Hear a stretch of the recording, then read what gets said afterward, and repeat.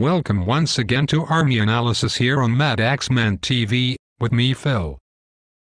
And me, Fernando. Today we are going to be analyzing the Scots Royalist army. I personally had written this list off at first glance, but I suspect that there is enough in there to make life interesting. What do you make of it, Fernando? I quite like it. It's not perfect, and not a tiger army, but it has a lot of good points. It may even be a hidden gem in wars of religion. Why is that then, Fernando? What makes it worthwhile in your opinion? This list is all about the masses of infantry, Phil. You can have an astonishing array of different types, all with their own unique advantages. Normal pike and shot, impact foot, swordsmen, warriors, dragoons, and even some superior regiments. Underestimate them and they will kick your sorry ass all the way to Glasgow and back. The infantry sound almost too interesting. But does that make it easy to pick too many toys and not enough proper units? And what about the mounted?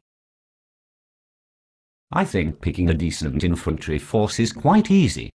1635 is the year to go for.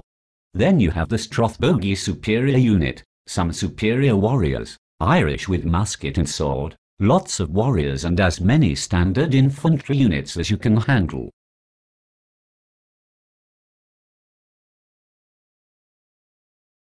Okay, that is both big and clever. But don't some of these foot have archer skills? That's rubbish, surely? Archer skills? What do you mean by that? If you try and say bow in this software package, it comes out as bow, which is pants. Archer skills is at least a little more intelligible. Okay, I get it. Anyway, archers are okay in big units, and these can come in big units. They are also warriors, so get advantages in combat when they overlap the enemy. And it is not as if you are short of normal pike and shot units either with this army. The warriors with archer skills are a nice bit of variation. Okay, I understand. It's all about the infantry, but what about the horse? Utter crap. Take the minimum, don't even think of doing anything else. That's clear. A good analysis. Thank you, Fernando. Okay, that's all from us today. I hope that this episode of Army Analysis has been useful, and I hope you will tune in again soon for more in-depth analysis from me, Phil, and him, Fernando.